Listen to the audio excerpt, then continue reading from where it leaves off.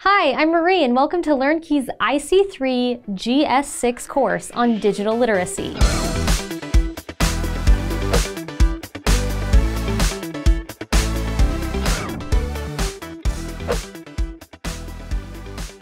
Now that we know some basic functions of a web browser, let's take a look at some of the digital environments we can access with it. Keep in mind that in order to access the internet, we do have to either have a wired or wireless connection through an internet provider. We'll go into this more in depth later, but I want to show you how to access your computer's connection. I'm using Wi-Fi, which is a wireless connection. I'm going to click on the Start button and then open Settings. We can see under Network and Internet that Wi-Fi is listed. I'll click on it. I'll select Wi-Fi from the menu on the left.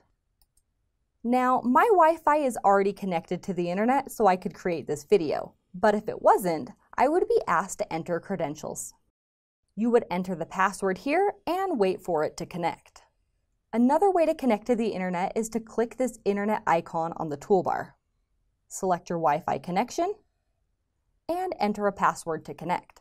Since I'm already connected, we are ready to open a web browser. I'll open Google Chrome. Now, if you are younger than, say, 30, give or take, you have probably heard an older adult explain how they had to go to the library and check out a huge stack of books in order to complete a research project. Adults, can you relate?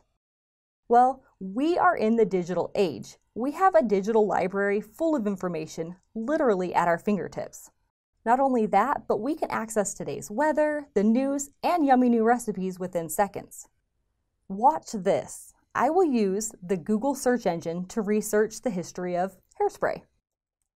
I'm provided with pages and pages of information about hairspray. This is one way to research. Do be careful that you are using reliable sources, though. Another option would be to use an actual digital library. One I've used in the past is the Digital Public Library of America. Let's go there now. I could browse for a specific book or by topic. Let's see what we can find out about baseball. We are provided with some history on baseball.